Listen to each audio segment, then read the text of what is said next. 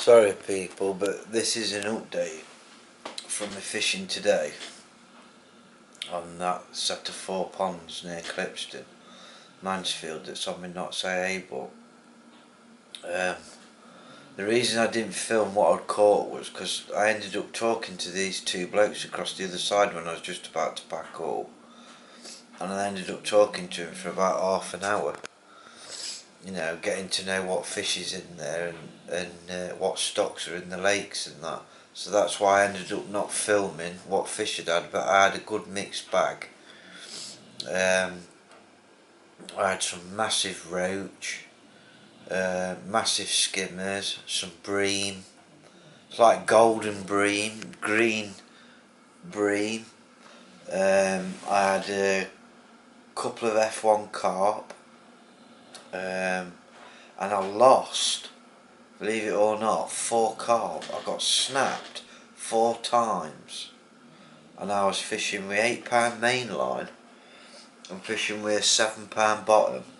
And after I'd been snapped a couple of times, I decided to put a £9 hook length on, even though I'd only got £8 main line. And I put that on, and you won't believe it, but I got snapped again on it. And I was talking to that bloke across the other side, and he said he did the same when he first got down there. He said they're not massive. He says the carp go up to about £11, £12. Majority of them, he says, but then there's some smaller ones. He says, and it's the smaller ones that's like £5 and £6, the commons. He says that bit where I was fishing, he said there's like a lily bed at the edge of the reeds. He says, and that's where they're taking you straight in there and snapping you. I says, yeah, that's right. He says, I had the same thing. He says, you want stronger gear? He says, I fish over there now with £12 main line and £10 hook lengths. He says, and really strong hooks. I said, well, I've got loads of hooks, loads of strong hooks.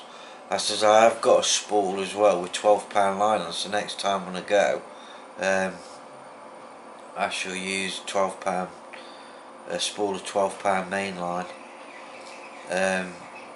And then what I should do is pick up some £10 hook length material.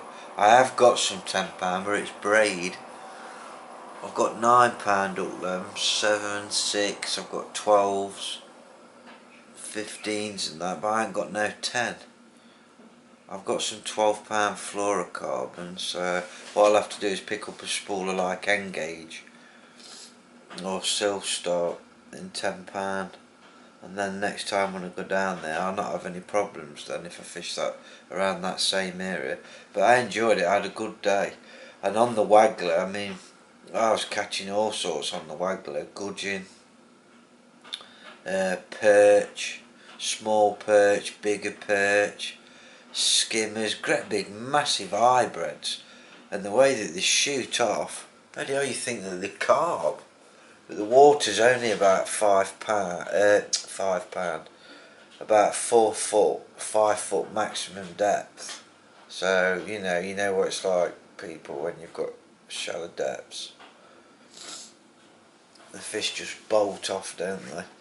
Do you get what I mean? They're like a bullet out of a gun, and that's what was happening today with the carp.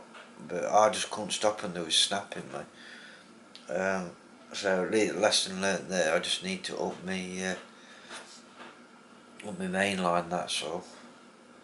But I should still stick to my £6 main line and my £5 bottom on my waggler rod, because I was fishing that in open water anyway. So, but I just thought I'd give you an update, folks. But I ended up not taking any pictures or filming what I was caught, because I was in a rush to get back, because I had to get back for the post office and for the fishing dog, and she's conked out here. She's in season at the minute, that's why I've got blankets everywhere. So that's why I had to get back, folks. Right, I'll sign off for now, boys and girls. Tight lines, people. Tight lines.